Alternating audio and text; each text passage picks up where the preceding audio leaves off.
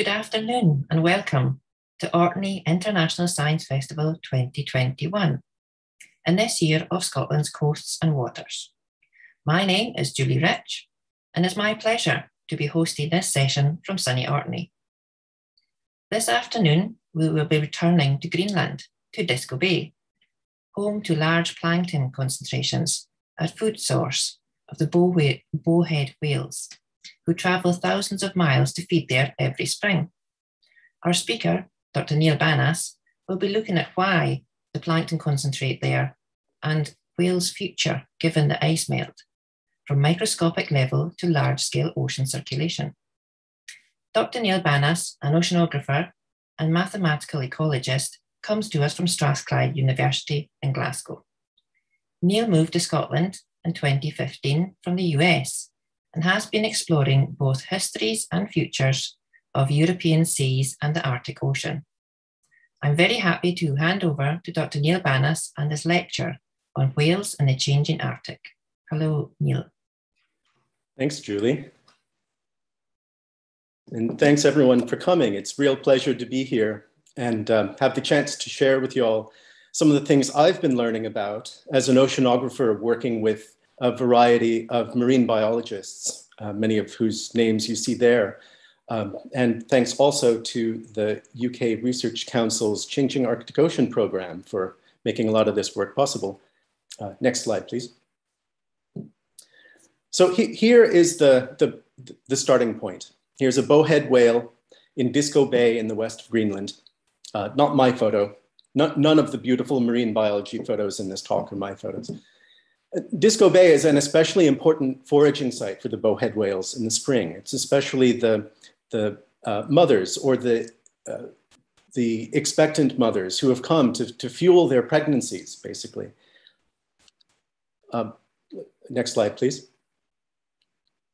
This is a better view of a bowhead whale. Again, not my photo. Bowhead whales are the largest marine mammals in the Arctic. They can get up to 20 meters long. They can live for 200 years. They're known as the jazz musicians of the ocean with incredibly complex and diverse songs. And next slide.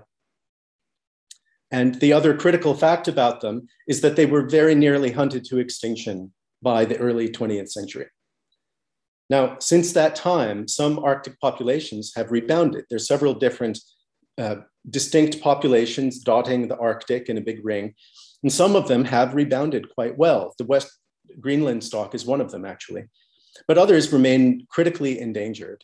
And the question, of course, is what happens next? Next slide. It's impossible to think about the future of wildlife in the Arctic without thinking about the loss of sea ice associated with climate change.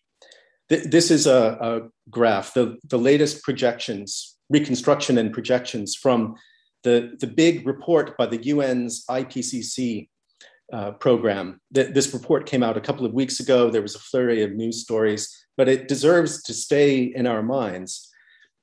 So the black line there is what has already happened. This is the area of sea ice in the Arctic Ocean in September at the minimum point in the cycle of sea ice for the year. You can see we've already lost more than a third of it and are going to continue losing sea ice because of warming seas. But at the right there, that spray of colored lines, those are the possible futures. Those are the possibilities that are still left to us based on how seriously and quickly we get moving on carbon emissions. Next slide. But there's a difference in scale here. It's actually very difficult to connect this global view of the state of the Earth with the impacts on particular animals in particular places. So this talk is going to be short on hard answers and instead focus more on explaining how we frame the question. Next slide. So what I'd like to do is start from this moment, this moment where these animals come to this place for a particular reason and expand outward in size and space and time. Next. So let's start with size. Next slide. Okay, why are the whales there? Why come to Disko Bay instead of someplace else? Next slide. The answer is these. These are calinous copepods. They're really common zooplankton. It's amazing how common they are relative to how few people have ever seen one. But they fill the Arctic oceans. They fill the North Atlantic oceans too. Actually, most of the oceans. These are just a few millimeters long, and they're extremely energy rich. That oval running down the back of the animal is just a sack of pure lipids. It's like tiny sticks of butter floating through the oceans. They're crustaceans. They're a relative of crabs and lobsters and shrimp, just quite small. Next slide. And to figure out how the whales are interacting with them, my colleagues, people like Milena Simon in Greenland, will go out on a small boat and follow behind the whales very slowly and carefully and take a really long, flexible plastic rod with an acoustic tag at the end of it and carefully glue it to the whale's back. Next slide. And get views of their underwater behavior like this. This is the whale's depth in the water over the course of an hour. You can see it diving almost straight down, cruising really quite slowly for such a big animal, along at maybe 80 meters depth, right above the seafloor, coming back up for a breath, going back down, cruising along again like that. Next slide. And this is why they're doing it. At this time of year, this is early spring, and it's a time that the zooplankton, the calinus, the copepods, are still in hibernation. They hibernate in highly seasonal seas like the Arctic, and so they've sunk down to the bottom in a layer just a few meters thick. And a bowhead whale's mouth is a couple of meters across. So it's kind of a precision operation, but assuming the whales can find the patches, which presumably they're very good at doing, although we don't know how they do it, they can get an incredibly dense meal here at the bottom of Disko Bay. Next slide. So let's finish the food chain. We have copepods in the middle, bowhead whales at the top predator, and next slide, feeding the copepods diatoms and other single-celled phytoplankton. Phyto just means plant-like, plankton means anything that drifts, as opposed to being able to swim against the currents. And these diatoms are the source of a lot of the richness and the nutritional value that is packaged in those copepods for the bowhead whales. They're amazing things. They're single-celled, but they are literally in glass shells that they make out of silicate, extracted from the seawater, in an incredible diversity of forms. And they can live in open water. They can also live in the sea ice itself, right at the interface of the ice and the water. Next slide. Now they're single cells, but the largest of them are actually visible to the naked eye, just barely. These are about the biggest diatoms there are. My friend and colleague Naomi Yoder took this photo. The background there is a 2-centimeter wide filter paper for extracting maybe a liter of seawater through a vacuum pump so you can do microscopy on it. And here, with a handheld SLR camera, she took a really excellent photo, and you can see their little glass shells there. Next slide. So that's the complete food chain: diatoms, copepods, bowhead whales. For an ocean food chain, it's actually quite a short one. To think about how strange this food chain really is, let's imagine an analogy magnified 500 times. Next slide.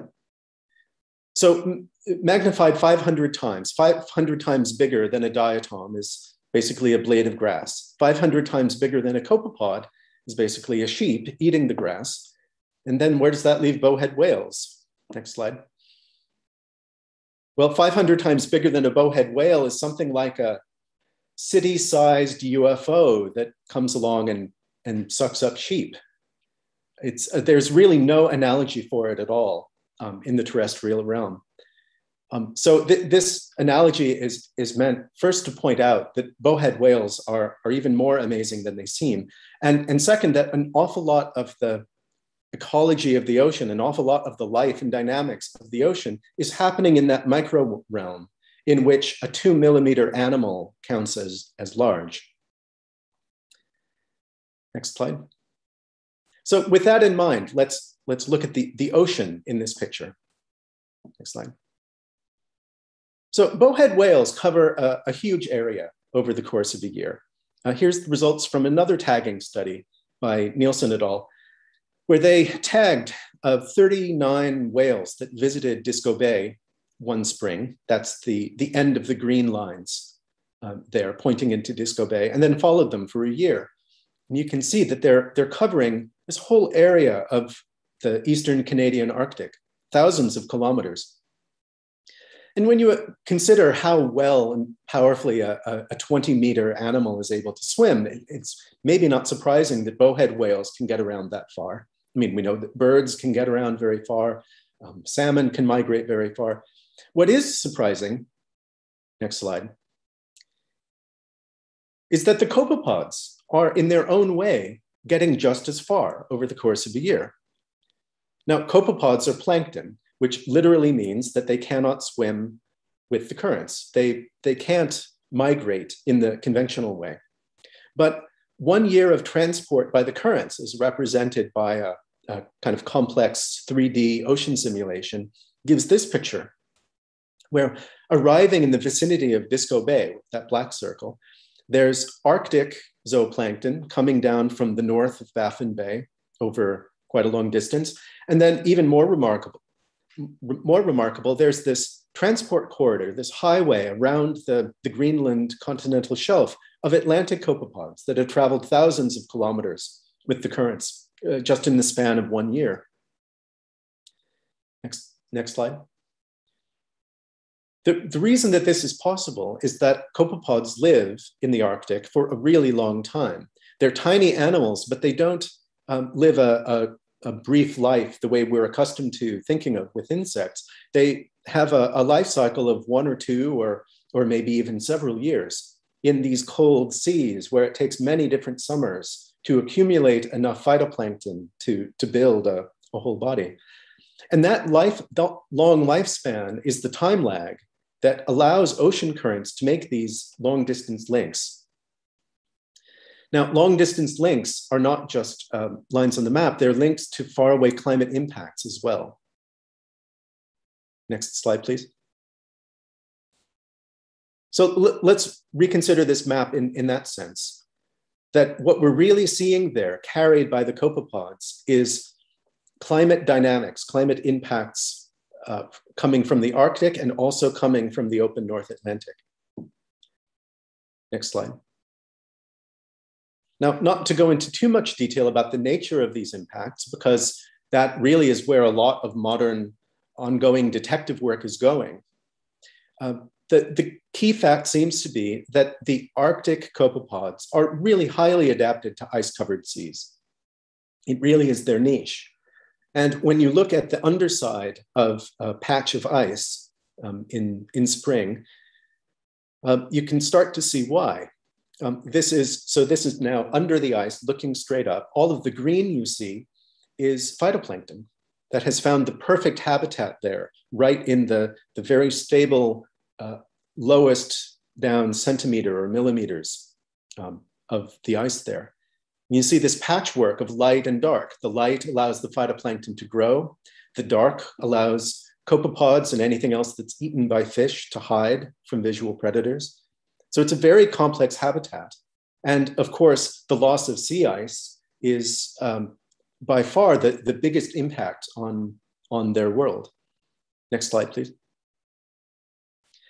I think the right way to think about this is that multi-year sea ice is something like an old growth forest.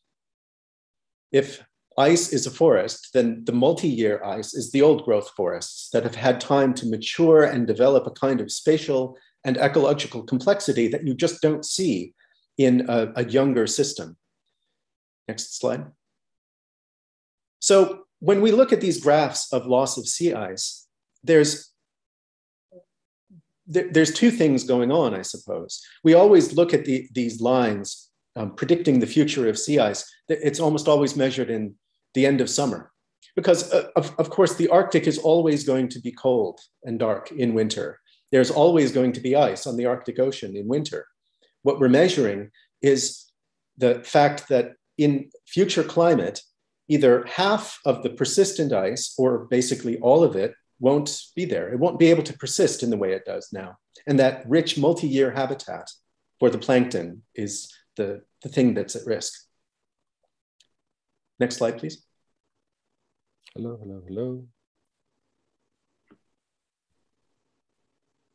Can you hear me okay? Okay. So in the Atlantic, let's talk about that line of impacts. These are even more amorphous, and I haven't tried to go through the details in this talk, but to give the flavor of it,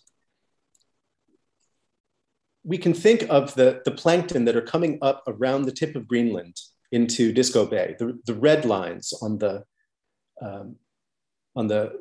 map I showed you before, as tendrils spinning off from the subpolar gyre. And subpolar gyre is a huge anti-clockwise circulation filling the top part of the North Atlantic. It's bounded on the southern edge by the Gulf Stream and on the upper edge by Iceland and Greenland and so on. And sometimes, but not always, the ocean north of the UK is basically an offshoot of it.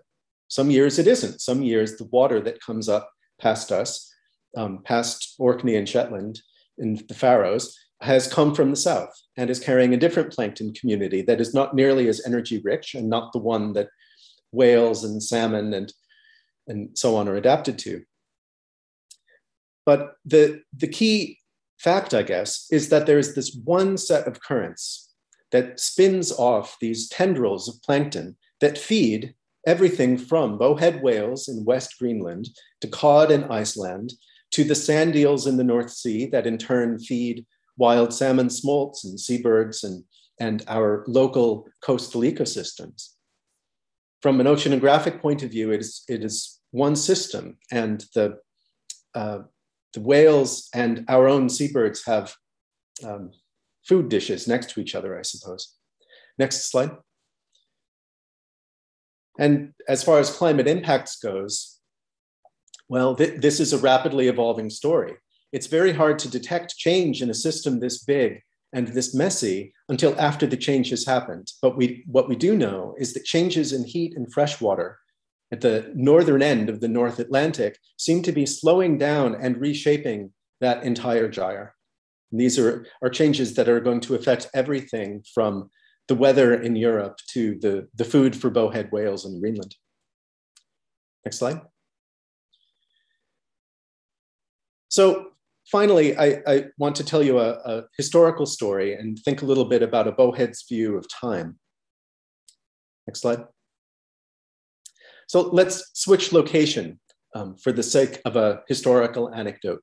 From Disko Bay over to Svalbard, otherwise known as Spitsbergen, up on the Norwegian side of the Arctic. Next slide. So here is just a sample image from the Norwegian Meteorological Institute's ice service. If you're in Norway, then the weather service makes an ice forecast for you. And that's pretty important to things that Norwegian boats are using the Met Office for. So this is just a sample image from this past June, give you a sense of what it looks like. The warm colors there are dense ice coming down from the Arctic along the coast of East Greenland and around Svalbard, sort of wrapping around Svalbard from multiple directions at once. Svalbard is the hard to see gray triangle in the middle in the white circle. Next slide, please. Now, through some really impressive detective work, a number of Norwegian researchers have reconstructed using old ship's logs, that kind of evidence, where that ice edge was over the past 300 years. long before there was a Norwegian Met Office. The way to read this graph, so time over a few hundred years runs along the bottom, and the height of the bar is the position of the ice edge. So the farther south it is, the lower the bar, the more ice there is coming down around Svalbard and beyond. Next slide, please. So over at the right of the graph, that's roughly where we are now, with ice leaving the top edge of Svalbard more often than not these days. And it's going to continue in that way. As the pack ice of the Arctic decreases, there will be more and more open water up that way. And how much farther up that way, of course, is the thing that we are choosing by climate action or inaction. But the interesting thing about this is that there was this other time in that dotted circle there at the end of the 1700s where the ice edge was roughly where it is today, not where it's going to be after further climate change, but where it is today. That has happened before. Next slide, please. And what happened during that time was the beginning of European whaling in the Arctic. Here's a painting from a Dutch painter from the end of the 1600s up around Svalbard. This was the first time that the European powers expanded in that direction, partially because they could. There was actually open water that you could get a ship through up around the north end of Svalbard. But the other thing that we can now fairly confidently say must have been happening is that in that open water, there were new plankton blooms, new pathways for large phytoplankton and zooplankton populations to reach the coastal seas, the shallow coastal seas where bowheads like to eat. And the bowheads probably followed them there. So just as we see this surprising picture of whales and their prey converging in West Greenland in their annual routine, this moment in history was something like the whales and their predators, their human predators, converging at the top end of Svalbard for the beginning of what for the whales was a really apocalyptic period of history. The whales around Svalbard were more or less exterminated, almost completely. And then whaling spread around Greenland and around the rest of the Arctic. Next slide, please. Now, normally we think of the year 1700 as being a long time ago. It seems quite separated in time from the whales that are returning to Disko Bay now, just in the last few decades, really, after being absent for almost a century because their numbers were so depleted. But if you take a bowhead whale's point of view of this, I'm just struck again and again by the imaginative challenge of a 200-year lifespan for an animal that otherwise sees the world quite a bit like we do, I think. One bowhead whale lived through that the dawn of whaling in Svalbard and the end of it, the disappearance of that stock.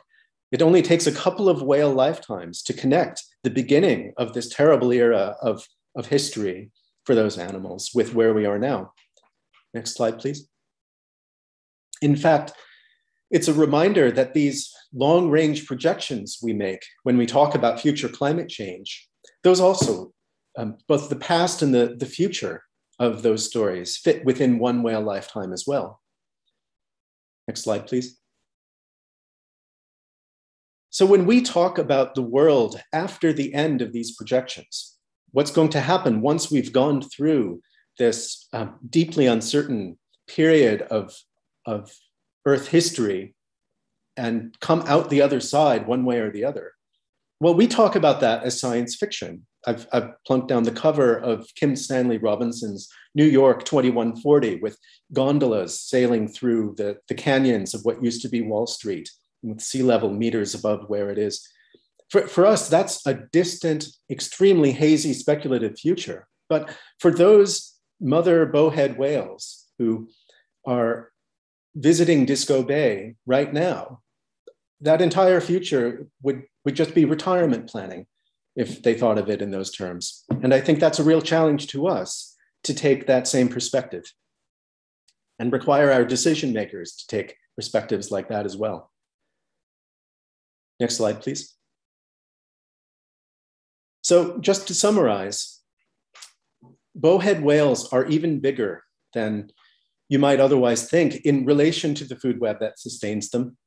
The North Atlantic Ocean is much smaller than it might look on the map, connected in a very material way by current systems and common populations of plankton. And the future is also coming much sooner than we might like to think as well. So I'd be happy to take questions. Thank you. Thank you, Neil. That was fascinating. And I think the thing that struck me was the food chain, being so short. And in fact, we've got a few questions about that because it's they rely on the copepods. One question is, how do they detect them? And the other question is around competition. You say that they're sharing the same food bowl as the birds. Could that make them more liable to extinction if there was competitors, or if something happened to the copepods? Yeah, those are both great questions. The question of how they detect the copepods, I think we really have no idea. We know that they are zeroing in on them very closely because of that combination of acoustic measurements of the prey and the whales. And we can also do some numerical calculations, guesses about their energy in, energy out, to know that they must be very efficient at finding the highest density patches for it to make sense. They burn a lot of fuel staying warm in the Arctic. They have to be eating at a pretty high rate. How they find those patches, we don't know in a sensory way. As for the question about competition, yes, it's true that the whales are so efficient as predators that it does raise the possibility of trade-offs with other common taxa. In fact, there are some reconstructions that say, when we look at places like Svalbard today, with teeming seabird cliffs and huge numbers of walruses, that actually that is a system made possible by the elimination of the whales. And that if the whales were back at the numbers they were in the year 1500, there would still be birds and walruses in Svalbard, but not the numbers we see today. Reconstructing those historical changes is another really open frontier for this kind of research, I think. Okay, great. And a question from Rich. He says, in your sea ice graph, what happened before 1950? Well, the best estimates of that we have, that there's no way to add up sea ice over the entire Arctic hundreds of years ago. We can't reconstruct the fluctuations like that. But what we can reconstruct is the position of the ice in places that people went.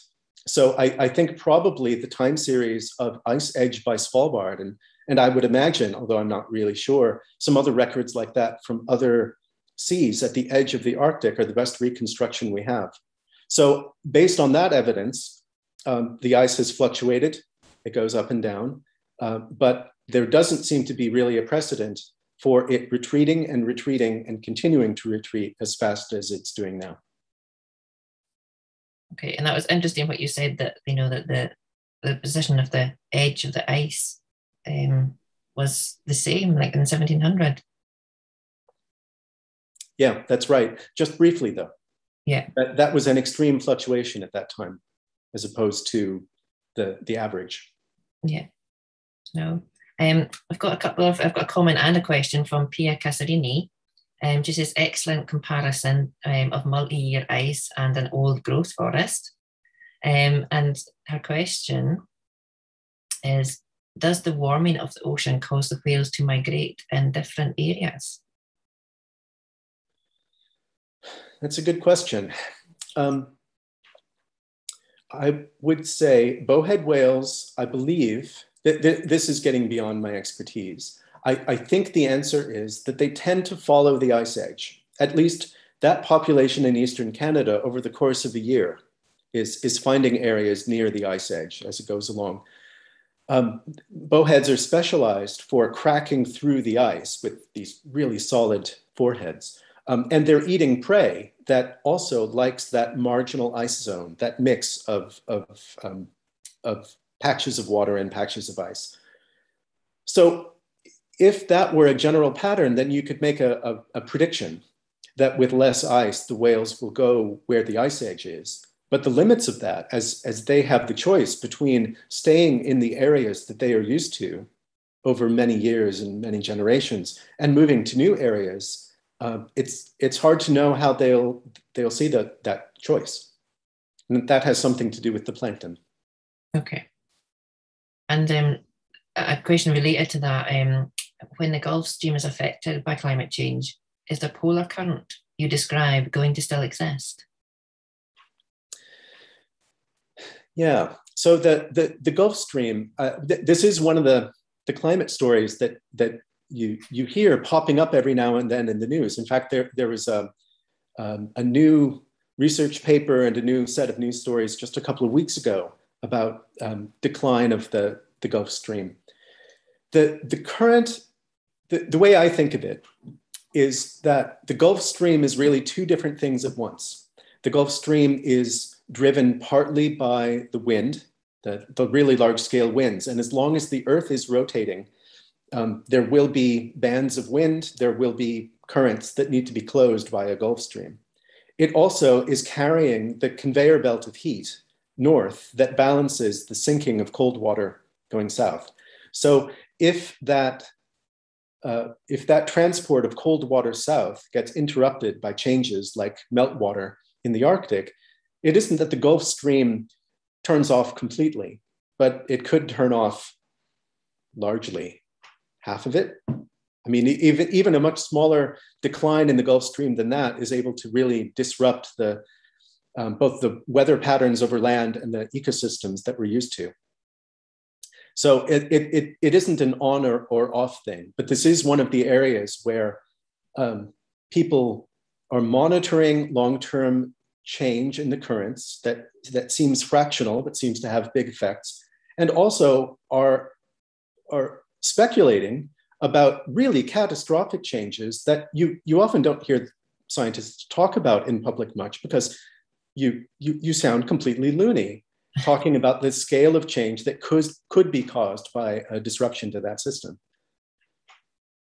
Yeah, I know. And a question relating to the climate changes with the warming of the sea and oceans, the acidity is going to change, and could that affect the whales and where they migrate and the copepods, their food source as well? Yeah, there's so ocean acidification does cause big ecological rearrangements in the plankton. People try a variety of lab experiments to figure out what would the effect of more acidic seas be on this group of plankton and that group of plankton. I think the jury is still out on the effects, the direct effects on copepods.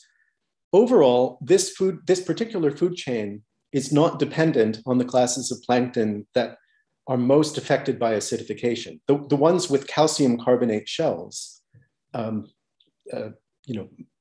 relatives of the mollusks that we're used to, basically, are the ones that are most easily affected by acidification. So my quick guess, which very possibly history will make me regret, is that ocean acidification will not be top ranked in the problems that these animals have to deal with. I think they have bigger fish to fry. No pun intended. That's great. And how many bowhead whales are there at the moment? I believe it's that population. I think it's something like 1,400 that visit Disko Bay over the course of a season. And there's a few other populations around the Arctic. If I'm remembering the numbers right, and again, I could be completely wrong about this, the historical population was a few times what it is now for that population, and astronomically bigger than the number of whales you find around Svalbard. I mean, people found maybe 3 bowhead whales in the vicinity of Svalbard a few years ago. And there was really tremendous excitement because people felt that they were completely gone. That's great. Good to hear. And Rich has picked up on your comment that the bowhead population has recovered around Greenland. And he says, why has this happened? And is it simply just because there has been a ban on whaling? Yeah, that's right. That's right. They live such a long time that the recovery from whaling happens incredibly slowly. And that's exactly what's happening. There's food to eat, there's places to live, and they've been living there now for 100 years. They reproduce every few years, I think. So to build the numbers back up takes lifetimes. But in places where the ocean continues to support the food chain that they need, and I suppose there aren't ongoing habitat disruptions, they're perfectly capable of recovering over the next centuries from the centuries of whaling if climate change doesn't pull the rug out from under their feet. And thinking about other threats, obviously the oil and gas exploration would have played a part in, the threats to the whales. What about the impacts of potential undersea mineral and exploration and exploitation? That's a good question. I don't really know. I think that those impacts they're really mediated by behavior. That would be my guess. That it, the direct effects of undersea mining on a food chain that goes through the seafloor, for example, walruses that eat clams, that eat phytoplankton that have rained down to the bottom. Those are direct and material, and the kinds of computer models we have can do a decent job of working out all of that, the energetic ins and outs of those things. You lose this much habitat, you lose this many clams, the walruses have this kind of foraging problem. With something like a bowhead whale, when we're talking about these other changes to the habitat, I think it really is, I think you have to understand whale psychology and behavior to see how they're going to react to something new and strange and potentially dangerous appearing somewhere in their habitat. Maybe people who know the whales better than I do could answer that now, but I can't. And I loved your expression about them being, did you say they were the jazz stars of the ocean? Yeah. There was some work done about a decade ago that just found hundreds of different songs being sung. They sing continuously through the mating season, as you might see in other whale populations. But instead of the story that you hear with, say, humpback whales, where there is a song for the season and it's repeated with variations, they seem to just make up something new every year with this huge variety. That sounds great. But a question about the because they're so reliant on these noises and music that they make. Could undersea noise pollution play a part in the portfolio of threats, to the whales? It could. Again, that's not the angle that I can speak about whales from, but I would imagine so. Got another one here. Got very busy on the questions.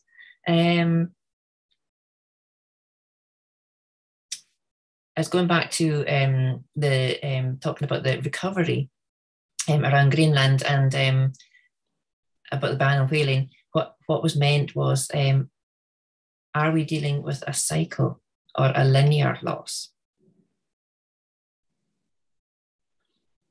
A cycle or a linear loss in the whales or the habitat for the whales? I think it's the whales, but maybe Eric can clarify that for me. It was when we asked the question about, did they recover because of the ban on whaling? The person's just added that what they meant, are we dealing with a cycle? you think it's a cycle as opposed to a linear? I think that if we maintain the ban on whaling, the whales will continue to recover in a linear way, a linear and tapering off way until we see the carrying capacity of their habitat. Right now, I think everywhere in the Arctic, they are nowhere near the carrying capacity of their habitat. They're not near their historical numbers. Those oceans can support many more whales than are in them. And the level of industrial slaughter at the end of the 1800s and early 1900s, it's not part of any cycle. I think you could safely say that nothing like it has ever happened to that population of whales. So yes, I think it really is one down and one up. Okay. Unfolding just over what for us is a very long time, and for the whales is not a very long time at all. And perhaps you maybe can't answer this, but I think there's concern that with it being such a short food chain, if the copepods suddenly disappeared, say there was a disease or something like that, could the whales, could they adapt? Could they eat, the different species? That's an interesting question. In temperate seas, the copepods are one abundant group of plankton, but really one of many. In the Arctic, they are incredibly dominant numerically, and not just copepods, but calinus copepods, this particular cluster of species. They will just fill a net that's sampling a full water column for plankton. So what the Arctic Ocean would look like without calinus is an interesting speculative question. Something would come along to fill that niche. Something would come along to eat phytoplankton, but it's hard to imagine what it would be like. Calinus can be locally depleted, like other plankton, I suppose. But I think that they also have an incredible ability to recover. They are food for everything in the North Atlantic and the Arctic, and their normal way of being is to be more than 99% consumed, and then that tiny fraction of survivors rebuild the population the next year. So the copepods, I think, are resilient to the limit of the habitat itself. Big fat copepods that require ice, anything like that will also require ice, I suppose. It's really a matter of replacing one kind of ocean plankton community with another, and asking whether a southern zooplankton community will be able to give the whales what they need. I'm completely fumbling because this is such a challenge to what we are able to observe, that it's just a long chain of what ifs. Yeah, that's true. And it's possible if the ocean currents do change, that some of the ones from further south may come north, and fill that gap. There's computer models everywhere. Can only say so much. Sorry. Your computer models can only give you an indication of what might happen. Yeah, or people try to take a comparative approach and say, well, what if the future Arctic is more like the middle of the North Atlantic? But it isn't quite that simple, because the thing that doesn't change, the reason that you can't just have communities move on the map but otherwise stay the same, is that the Arctic is really dark for a lot of the year. And there will always be a time of year, long period of the year, that phytoplankton don't grow. So this is the kind of speculative question that we aim at with models, but I don't think we're there yet. And finally, just a couple of questions on the whales themselves. What are their natural predators? And do you think that the ocean plastic has any impact on them? Ocean plastic, I'm not sure. I would guess that there are other whales that are more vulnerable to plastic, just because being low on the food chain, even if you're a huge animal, is a benefit, usually when it comes to toxics in the ocean, for example. And the scale that they're eating on, I don't think is the scale where you would see replacement of their prey. I think that the ocean plastics problem is probably the biggest concern for longer food chains, where the copepods are eaten by small fish that are eaten by big fish that are eaten by seals that are eaten by polar bears, for example. Okay. And I missed the first question. What was the first question? It was what's their natural predators? Killer whales, for example. Yeah, killer whales will go after bowheads. Okay. And us, apparently. Hopefully not anytime soon. Well, thank you very much, Neil. That was fascinating talk, and we look forward to maybe hearing more of your research in the future, because I know that you've been to the Science Festival before, so we hope to see you again. Thank you. Thank and you. Thanks to all our viewers for all the questions. Your feedback is much appreciated, so if you have time, please fill out our feedback form in the description. And our next talk today is the shape of the coast at 5 o'clock. The shaping of the cliffs and the shore of the west mainland of Orkney. So that will be a great interest to me. And at 7:30, we have clues to whisky flavour. And at 8:30, we have the closing ceilidh in the Festival Club. So please do come along to the closing ceilidh at 8:30, where we've got lots of musicians and chat and fun to be had. And if you like the festival, please like us on social media and also our YouTube channel, like and subscribe, and you'll also see any recordings that you may have missed. So thank you all again, and goodbye.